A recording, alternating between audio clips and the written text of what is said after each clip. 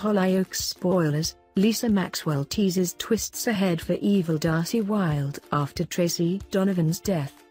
Recently departed Hollyoaks star Lisa Maxwell has spoken to metro.co.uk about Tracey Donovan's shocking death, and her hopes that there are further twists ahead for Darcy Wilde, the villain who killed her character.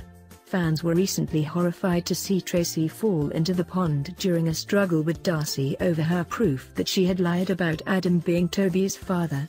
Rather than save Tracey or raise the alarm, dastardly Darcy took the decision to let drunk Tracey die and pass it off as an accident. And Lisa told us that she will certainly be tuning in to watch her on-screen nemesis get her comeuppance, but added that she loves the character who is currently leaving fans spitting feathers with her outrageous actions.